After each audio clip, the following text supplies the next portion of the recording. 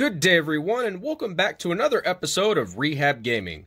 So what we have here on our workspace is a Nintendo NES Advantage controller, and what we're going to do is we're going to give this thing a good thorough cleaning. After we're done getting it all cleaned up, we're going to snap it all back together and give it a test to see if it has anything wrong with it, and if so, we'll go ahead and make repairs. So stay tuned, and we'll get right at it.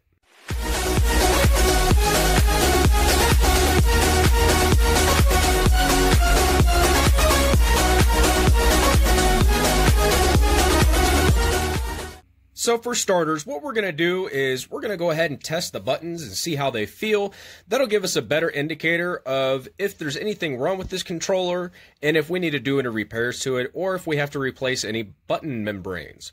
So first of all, the joystick feels okay. Feels a little bit squishy, but that's to be expected. The B button is nice and crisp, but that A button feels a little squishy. And it seems like there's less resistance down here compared to up here on the button, which could tell us that this membrane for this button possibly needs replaced. We'll look at it once we get inside. Have our slow button over here. It's actually a 2-position button. We have our start button, feels really crisp. Select button also feels really crisp. We have our on and off buttons for our turbos. And then we have our controller switch right here. And all of those feel perfectly fine. So what we'll do is we'll tear it apart, give it a good cleaning, put it back together, and see if we have any repairs that we need to do to this. We're going to unscrew the cap for the joystick and set it off to the side. Then we're going to go ahead and turn her over. As you can see, we have 2 screws right here in the center, and believe it or not, underneath these 4 pads are hidden screws as well. So what you need to do is get something flat in order to get up underneath these pads so we can peel them back and expose the screws underneath.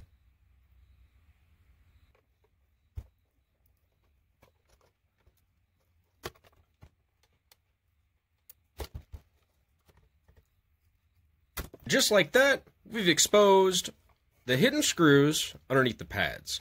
So we're going to go ahead and take these 6 screws out and see if we can get this bottom off.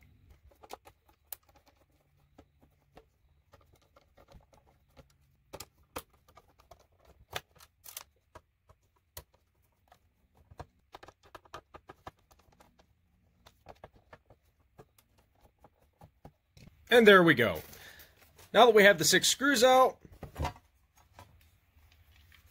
bottom plate just falls right out. Go ahead and take this bottom plate and set it off to the side for now. So what we have underneath is the main board for the buttons and also the board for the joystick. And then you have this clip where the wire goes into the back. And it looks like we have 6 screws that holds the button board in. So we're going to go ahead and take those out now.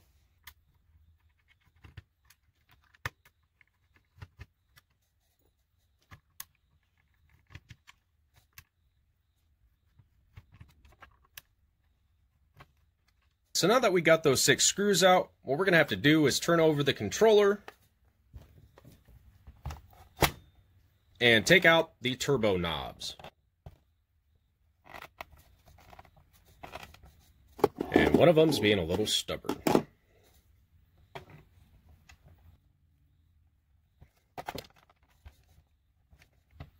There we go. So now we got the turbo knobs off. If you look down in there, you can actually see that there is a hex head nut that secures these switches to the faceplate. So those nuts are actually a 10mm nut, and I'm going to take a 10mm deep well socket, stick it down in there, and get these nuts off of here. And once you do that, the board's going to drop away from the top of the casing. Now we're going to take the NES Advantage controller and flip it back over.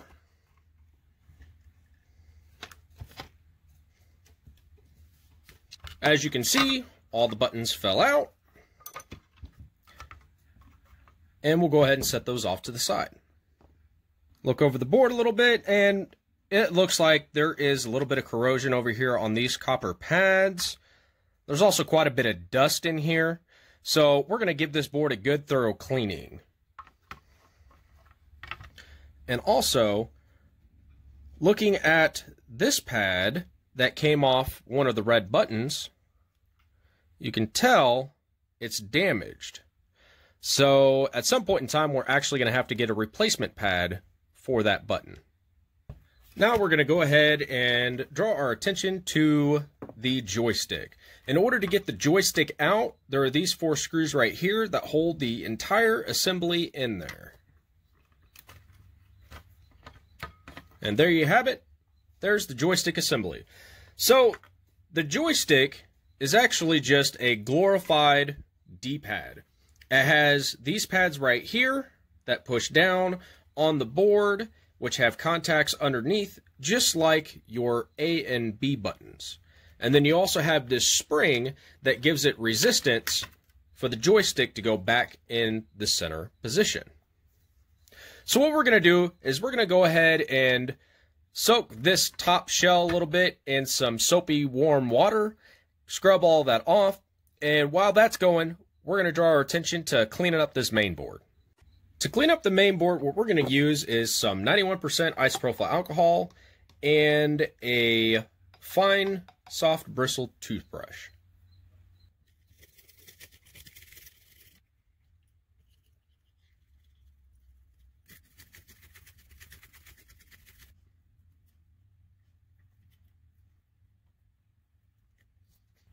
Now that we have the main board clean, we're going to go ahead and set it off to the side so it can dry, and we're going to direct our attention to this area of the joystick. So I have a spray bottle filled with 91% isopropyl alcohol, and I'm just going to squirt it down, hit it with a toothbrush, and get all of this dust off of here before I crack it open. And I don't know if you noticed while I was cleaning the main board, on the Q-tips that I used in order to get the isopropyl alcohol off the board, they were starting to turn yellow. So that yellow junk, like right here on this Q-tip, is actually the leftover flux from when the board was manufactured. And what the manufacturer did is they left the flux on the board and just assembled it.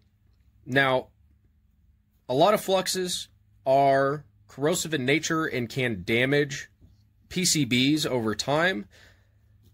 There are also fluxes out there that is not necessary for you to clean off and that you can leave on the board. But me being the prudent person that I am, I went ahead and just cleaned all of that flux off of there just to make sure we won't run into any issues later on down the road.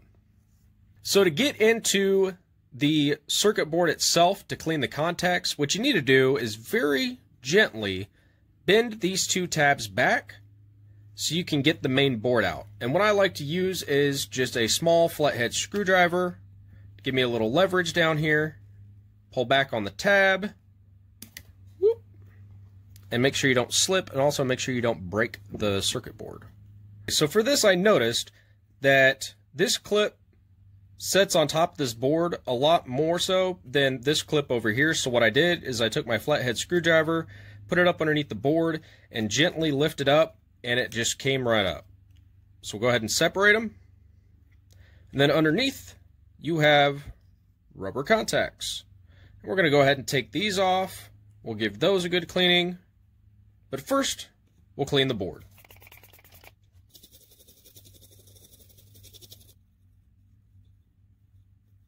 Now we're going to go ahead and focus on these rubber contacts.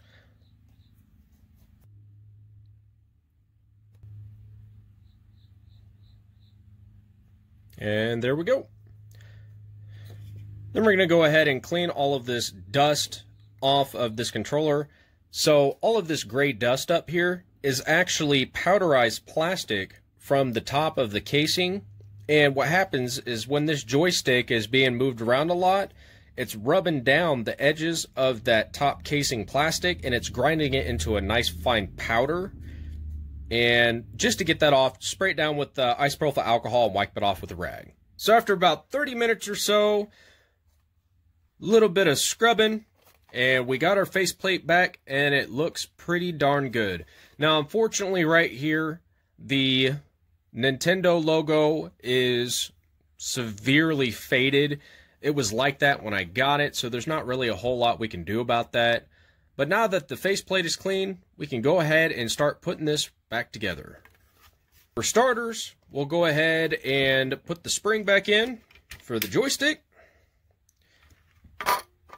Stick the joystick down in here. Make sure that it lines up with these tabs. Then we're going to start putting these buttons back in. Alright, so now that I have all the buttons placed back in here, go ahead and seat the joystick, and I'll take this pad off for now. What I want to do is go ahead and mount the joystick PCB into the main board, and we're just going to lay this board up here for now while we're doing that. And we'll put in the 4 screws. Now, and oops, sorry about bumping the camera. And then once I get these tightened down, we'll direct our attention over here to the main board. And we're going to sandwich the board down in here.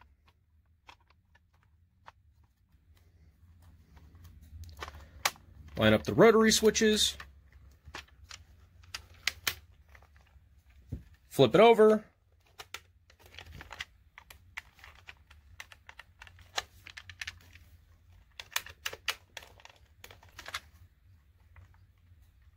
And we're ready to put the screws back in for the motherboard.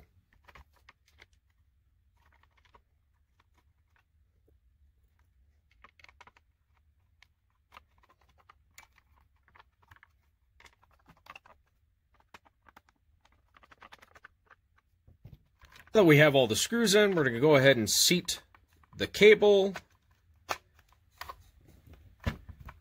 and bring in the bottom. Lay the bottom plate in, make sure everything sits appropriately, and, oh, wait a minute, almost forgot. We have 2 more screws to put in for the joystick, so we'll go ahead and do that now.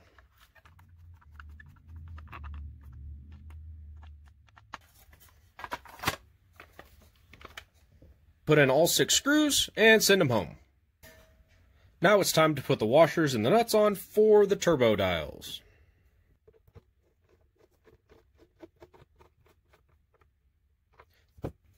And these just slide in like so. Also, these knobs have grooves on the insides of them, and those grooves help you line up the dot and where it's supposed to go. Make sure that the button's turned all the way to where the arrow is. Get in the right groove so you're right on that arrow, and push it down in. There you go. Those work. Those work. Player switch works. Start feels good. Select feels good. And the slow button works. So we're going to go ahead and take our joystick knob and put it back on. All that's left is plug it in and see if it works. Alrighty, so we have this NES Advantage hooked up to our NES system. The Player 1 port is actually going to take the connector that has the white line on the wire. Player 2 port is going to be the all black wire for the Player 2 connection. So we'll go ahead and power on the NES system. And we have a copy of Super Mario Bros. Duck Hunt, and we're just going to use Super Mario for our tests. Flip it over to Player 1, hit Start, select a 2-player game, hit Start, and it looks like it's working good so far. We have input for directions. A is working. See if we can turn on the turbo See if that works. And looks like the turbo doesn't appear to be working. Interesting. We'll crank turbo all the way up just to double check.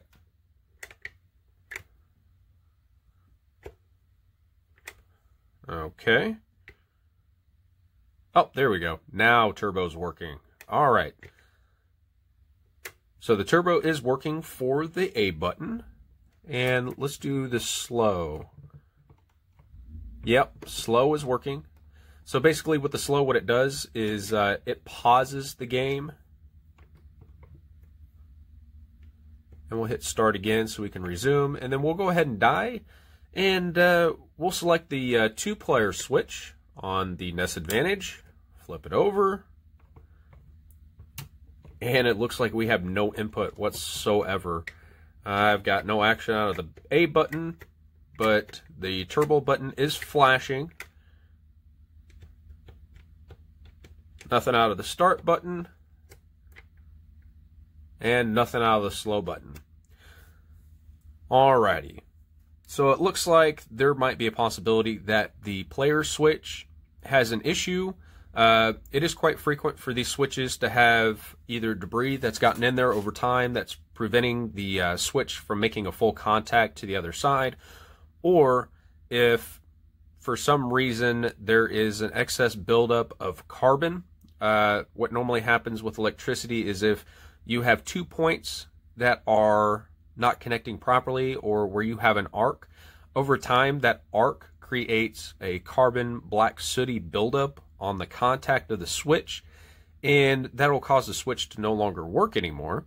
So that could be a possibility with this controller. Also, there could be a possibility that the player 2 cable coming out of the back of the NES Advantage might have a connection issue, and we might have to check that cable to make sure it's going directly to the board. We don't have any broken contacts in the wire or anything like that. So we'll go ahead and save that troubleshooting step for part 2 of our NES Advantage controller repair. And on part 2, we'll tear it back down, do some testing with the multimeter, see if we have continuity on the cable, and then we'll do some testing with the switch and the multimeter, see if we have continuity through the switch, and if not, we can desolder the switch from the main board, pull it apart, give it a cleaning, and see if that's what's causing our issue. Alrighty, so that's going to wrap it up for today's video. Thank you for joining us as we tore apart this NES Advantage controller, got it all cleaned up and spick and span, making it look pretty darn good if I do say so myself. And through testing, it looks like we're going to have some troubleshooting with this NES Advantage controller to do in order to get the player 2 functionality to start working again.